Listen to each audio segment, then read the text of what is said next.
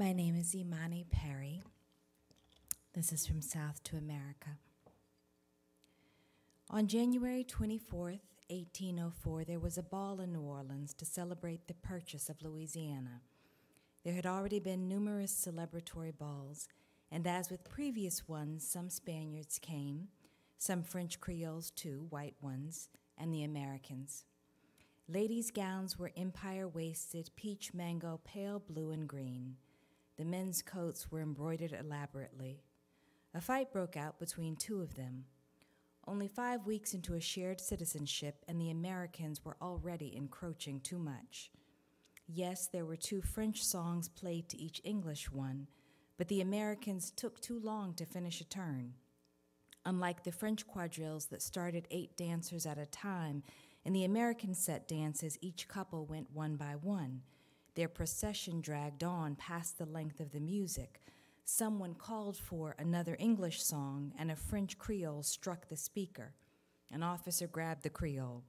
The head of the provisional government, William C.C. Claiborne, saw the conflict brewing. He couldn't speak French or Spanish. His words of calm were empty. Several dozen men brawled in the ballroom. Louisiana had just become part of this nation, and with that, the United States of America had doubled in size. But the local dancers were taking part in a negotiation that had an old root. It was called in some circles the stately quadrille. As in the dance, the empires circled around each other, entering and exiting alliances, all while vying for control of land that had been conquered and claimed far away from their mother countries. New Orleans was a perfect example. It had been French, then Spanish, then French again, and now American. That night in New Orleans was 3 centuries after Europeans had arrived in the Americas, generations into the process of settlement and conquest, slavery and incorporation. It was still contested territory.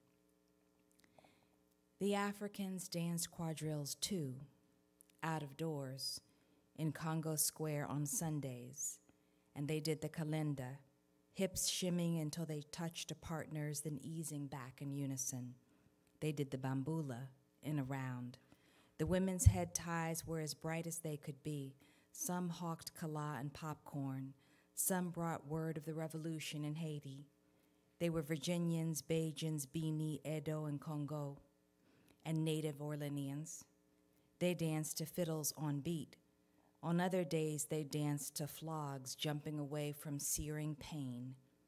The Americans, white people, stood around the perimeter and watched and learned.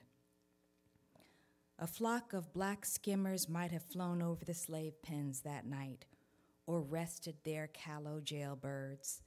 How could they know their presence taunted, that the people inside wished they could fly, or that the nights they were up, bodies rubbed with beef tallow, hair painted to gleaming black, faces scrubbed, had the most terrible foreboding. Sail tomorrow. Thank you.